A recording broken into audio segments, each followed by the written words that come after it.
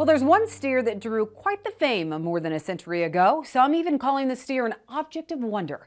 This weekend, we travel the countryside with Andrew McCray to find the story behind Big Ben. Beef producers are usually looking for an efficient, high-quality steer to feed. Perhaps none was better than a calf raised near Kokomo, Indiana. Old Ben was born in 1902. He was born on the farm owned by John and Mike Murphy. The offspring of a Hereford bull and a shorthorn cow, Ben soon became a steer, but his rate of growth was astonishing. He weighed 125 pounds at birth and was gaining 100 pounds per month. Ben's owners realized they had a steer that was more valuable than something for future steaks and hamburger.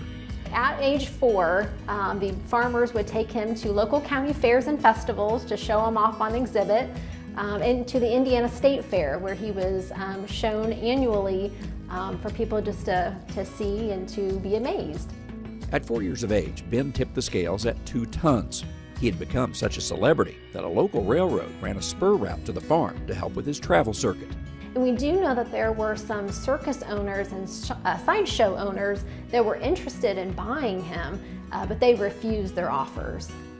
Ben was quite an attraction, drawing crowds wherever he went, but a winter incident put an end to those shows. And then in 1910, that February, he was 8 years old, and unfortunately there was an accident. He slipped on some ice, broke his leg. It was agreed that Ben should be put down. Veterinary science in 1910 was not what it is today, but his farmer owners had a taxidermist preserve Ben for future generations to see. At the time of his death, Ben was 16 feet from nose to tail, 6.5 feet tall at his shoulder, and weighed close to 4,800 pounds. Eventually, Ben was acquired by the city of Kokomo. A pavilion was built in the city's Highland Park, where Ben resides today. Old Ben is truly a Big Ben, the largest steer on record. Yes, as far as we know, that world record still remains. Back in, I believe, the 1960s, Ripley used him in an exhibit of Ripley's Believe It or Not, which the city allowed. But as far as we know today, that record remains. Today's cattlemen are still looking for the best genetics to produce fast-gaining animals. But over a century later, it's Old Ben that still tops the record books as the world's largest steer.